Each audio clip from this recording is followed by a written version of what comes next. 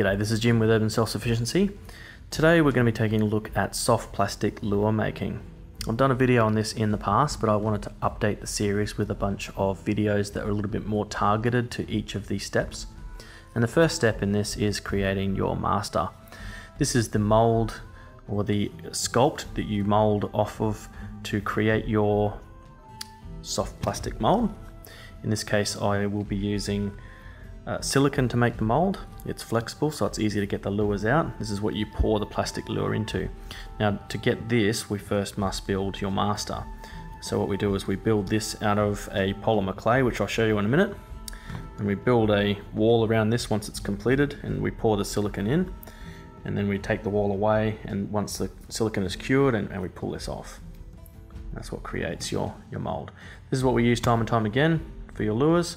So obviously before we do that, we need to construct this. We do this by designing the lure that you want to make and then fashioning it out of clay. Now that polymer clay I mentioned is like this. So it's basically a make and bake clay. It's polymer clay that is nice and soft like plasticine or Play-Doh, and when you put it in the oven it firms up and goes quite hard. So this stuff here, this brand is Montmart. It cost me $14 for 400 grams, so that's just under a pound. The other brand that a lot of people use is called Sculpey. It's spelled S-C-U-L-P-E-Y. The only reason I went with this one over Sculpey was because it was $13.95 for that 400 grams, or just under a pound, whereas the Sculpey was more than double the price. It was $35, so I went with this and it worked exactly the same. So have a look for that. The important thing is it's polymer clay and it's one that you baked to firm up. That's all you really need to look for. The next step obviously is to create your design. Now I drew my design, but you can always have a soft plastic that you've bought from the store to reference. I actually started with this one here and drew my design from that. I did make a few changes in the shape, the length of the body and the length of the tail, but the overall size was what I went for. One of the key things though when you're doing this is probably to make sure that you have the intended tackle at hand for when you're drawing up your design or making your sculpt, so that you can ensure that the design suits the tackle that you're intending to use. So you can see with this one here, it's the perfect size. Okay, so you need a ceramic tile as well so that you can see this one's actually stuck on there. It's stuck on there when you bake it down, but I actually use this as a work surface, and the ceramic tile means that you can put it into the oven to bake this firm once you've completed the sculpt. And in addition to that, you may also need some tools. So things like this. You can get these from the hobby store as well. I got a pack of them for about $10, which had a whole range of tools in there that I didn't really use. This one here is the one that I actually like the most because it's got a nice sort of flat cutting surface, and on the other end it's got a spoon-like shape. It's concave here and it has a nice point. So that was a really good tool. I used that pretty much exclusively to design this or to make this. And that's pretty much it for the tools, so we'll get into it. Texturally, compared to the Sculpey, this is maybe a little bit drier, just a little bit drier. I don't know how that's going to play out, but we'll see. Now, when you first get out of the packet, you've just got to apply it around, sort of work it. This is, the more you work it before you start using it, the more malleable it gets. Actually, I'm going to redact my statement about this being drier and less malleable than the Sculpey brand. It's in its resting state, it felt that way, but now that I'm working it in, it actually feels pretty good.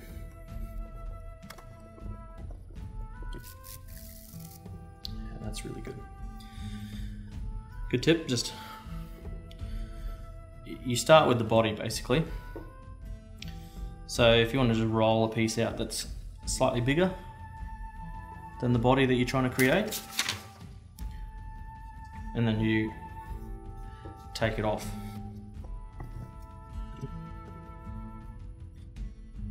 Just flattening the sides a little bit.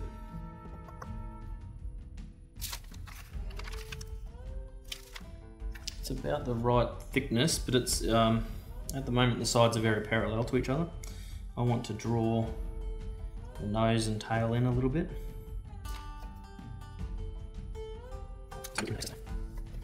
Okay, well, until now, obviously I've just been working it in my hands, but I think I'm close enough to start looking at actually fixing this down onto here so that I can then start working it. So I'm gonna go centrally, a little off center, because obviously we've got the tail to go. I'm gonna put the body right in the middle and then have the tail get close to the edge. So I'm gonna move this forward a little bit.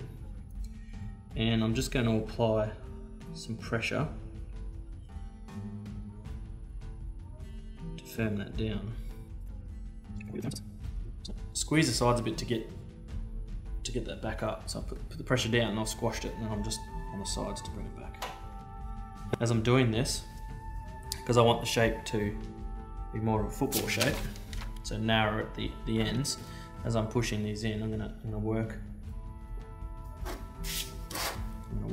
the tips in a bit finer.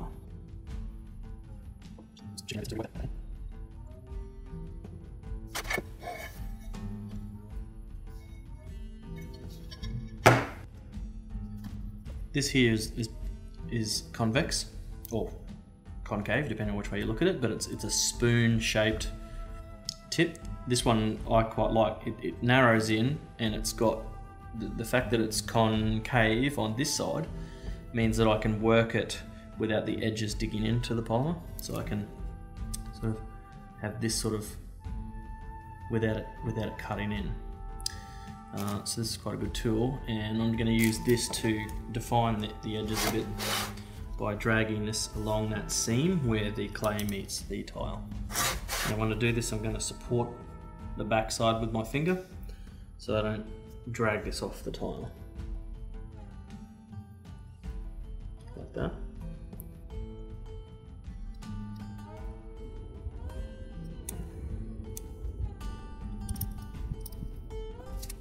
I keep a piece of this stuff just to the side here. As you're scraping and working the material, small amounts of it will come off, and I just gather that up and stick it there rather than creating a mess. And this is the tail here. It's a bit high. I want this to sort of arch up at the top and then swoop down towards the tail. If we take the original here, you sort of get at that idea where it's got the bulk at the top and then it swoops down to the tail. So I'm going to try and recreate that.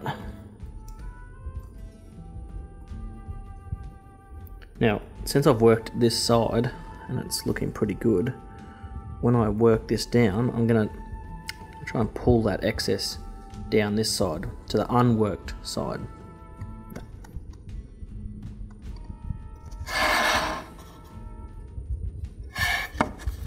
You can see it's lifting a little bit in the corner there. I'm just going to work that edge back down to the tile.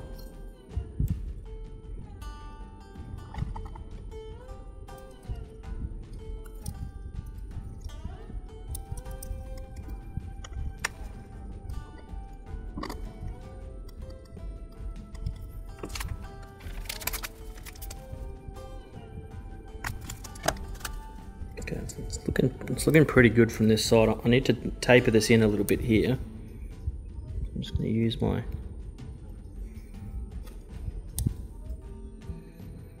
tool to sort of work that, and then use my finger to drag it back around.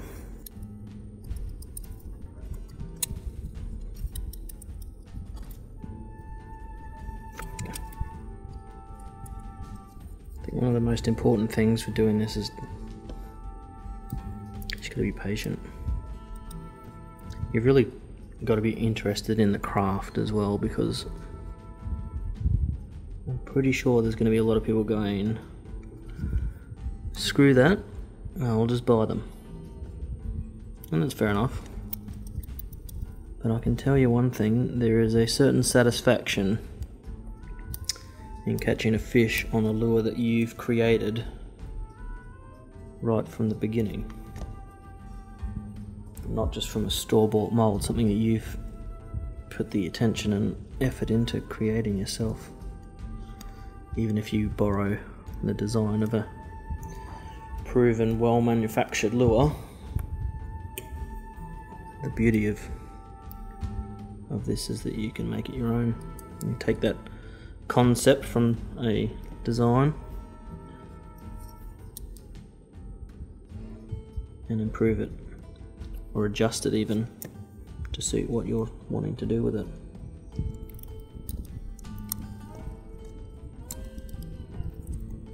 Alright, it's time to show you what it looks like from the top. Don't worry about the shadowed side. We haven't worked on that edge yet, but you can see I've got somewhat of a flat shape here and then it tapers away. Now, when you're working the other side, I want to view from the top and imagine, you can even draw it, I suppose you can smooth it out later, a line right down the center, or where you want the center to be, and then try and cut away the excess to the exact shape that you're seeing on this side.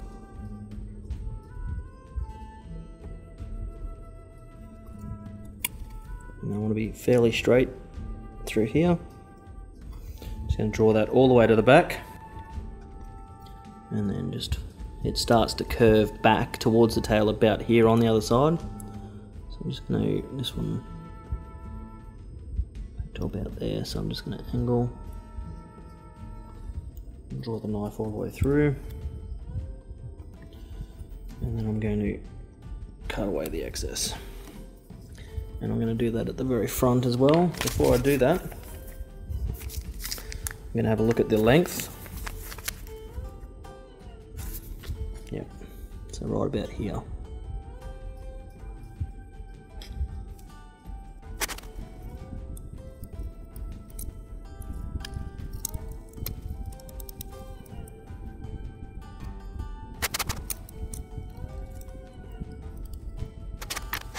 I'm just looking at it from this angle so that I can even the sides up. It's starting to look really good actually. Pretty happy with the way this is turning out so far. I think the best thing about this is it's a very easy sort of shape. You don't have to have any real exemplary skills in sculpting to do it. Using my length as a measure here. This is actually the back, but I'm just using this as to measure length. The tail really needs to end somewhere around here. So before I cut the tail or manipulate that, I'm going to finish the front. So to do that,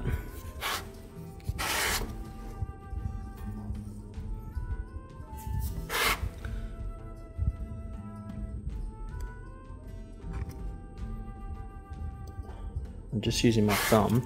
Now the reason I'm doing this way, but by flattening it off, I know that I've got length here to work with, but I just want to flatten that down because it creates a good curve here, nice and flat because of the edge of my thumb, but it's also compressing, hopefully, just here against the tile. And you can see it's bulged out a bit here and on the other side. So following all of the curves both this way and on the side, I'm going to cut that excess away. You can see it bulging out here.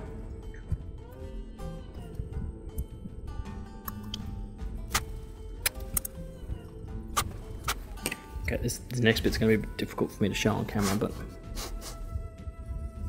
basically I just want to rub this side to just make this nice and clean at the front.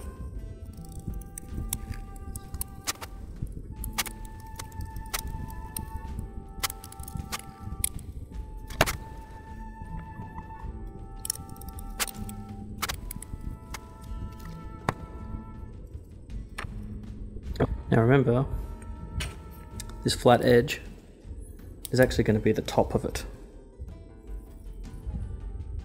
Like that. So when you create the mold, it'll actually sit this way. So this is the belly of the fish.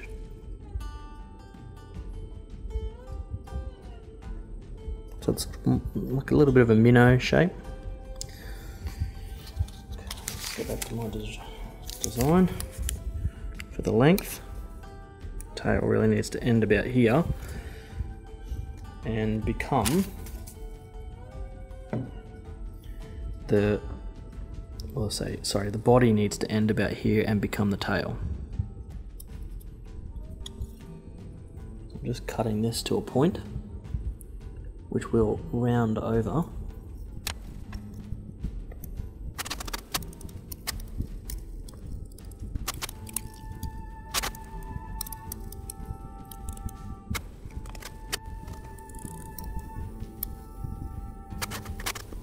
I think that looks pretty good.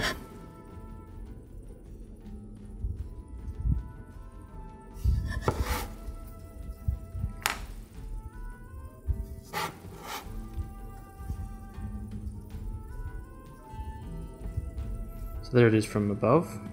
You can see it sort of tapers. Probably need to pinch just the nose just a little bit more, but we can do that in the final stages. Let's get the tail done.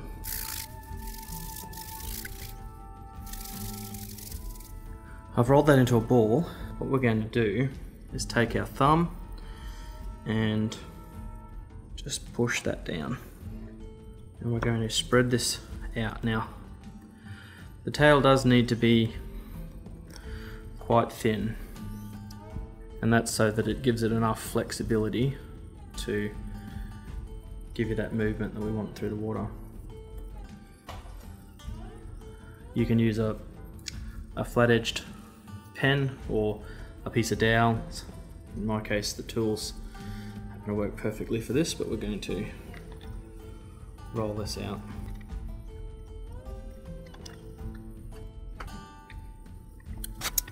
If you're wondering, the consistency of this is just a little bit firmer than Play-Doh.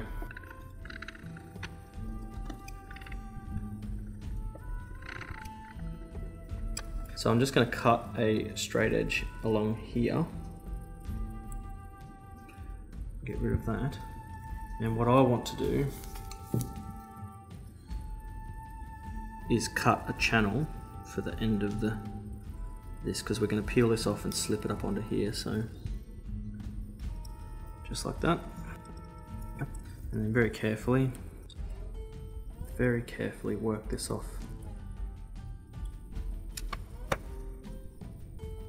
Get that bit of a clean.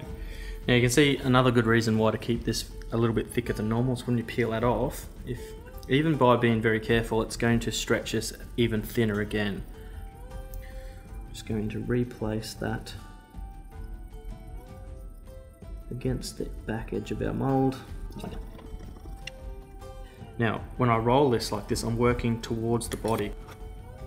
Okay, it's going to push more mass up here, which is going to hopefully meet this curve at the back edge a little bit nicer. And we've got a pretty good seal here, but we're going to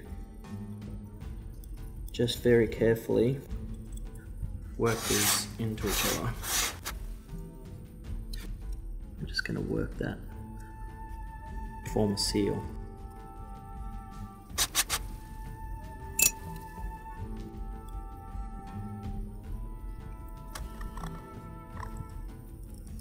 Alright, that's pretty good. Now, just going to reference my design.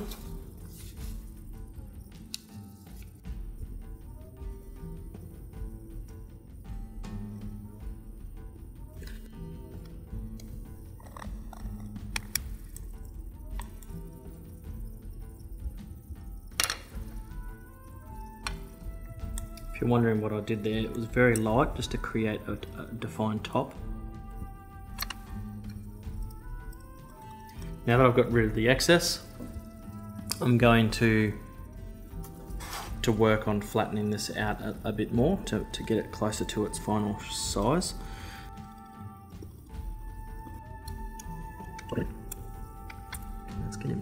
That's pretty good thickness actually now. Between 1 and 2 millimeters, I think. It's probably about right. And because this tail is so shallow, a good idea is to make sure that the walls, or what's going to become the walls in the tail here, this is the wall here, you can see the shape of it. You want to have it nice and square,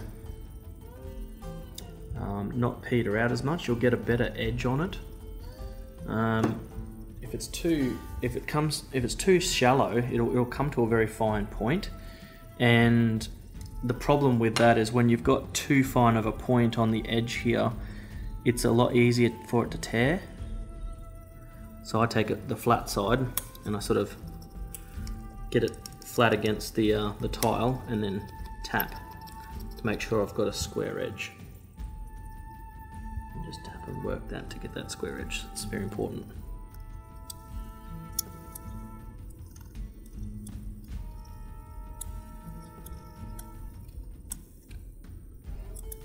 And in fact, doing this where you're tapping on the edges makes it very easy to modify the final shape as well. It's a bit more difficult when you've got to do the inside, but we'll tackle that when it gets to that point.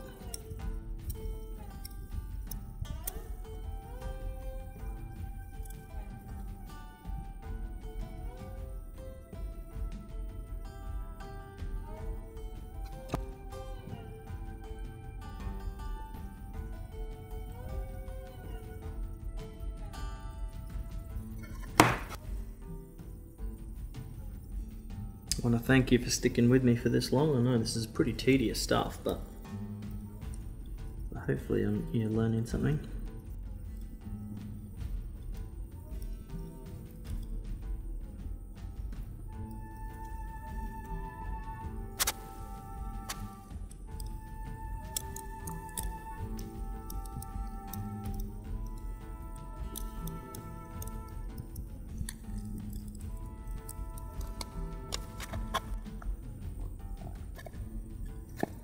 We're pretty much done.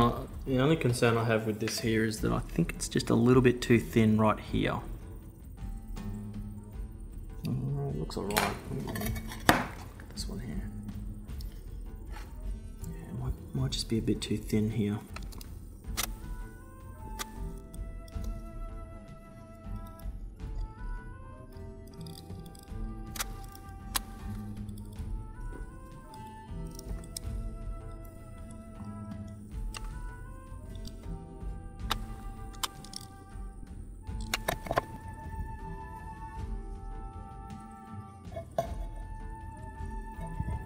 I'm quite happy with that. Now, in the oven, you just place this in open, not covered or anything like that. And it goes into an oven preheated at between 120 to 130 degrees Celsius. So that's around 248 to 266 Fahrenheit. And it goes in for 30 minutes. That's this particular polymer clay. The others might be different, but it sounds about what the sculptor used to use. You can't use a microwave to cure this stuff. It has to be done in the oven. Now it does discolor if it gets too well cooked. I'm going to get this prepared now and put it in the oven, and we'll see how we go.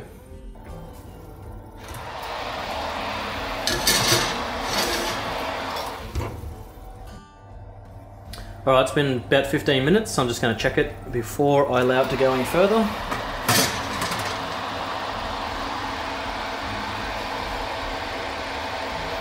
It's still, I can still feel it. It's quite hot, but I can still feel that it's got a little bit of softness to it just from the touch, and it hasn't really brought out any colour yet. So we'll give it maybe another say 10 minutes, 5 or 10 minutes before I check it again.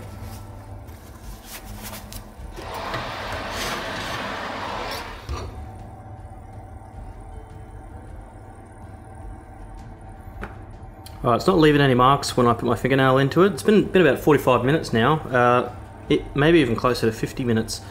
It hasn't really started to discolour. has a little bit of springiness when I touch my nail against, but as I said, it's not leaving any marks, so I'm pretty happy that that's done now. And we'll just wait for that to cool and see how it goes. Here's the completed sculpt. It did firm up, took about 20 minutes to half an hour to cool down until I was comfortable to pick this up. And it's now ready to be converted into a silicone mold. Look out for that in the next video, and until next time, take it easy.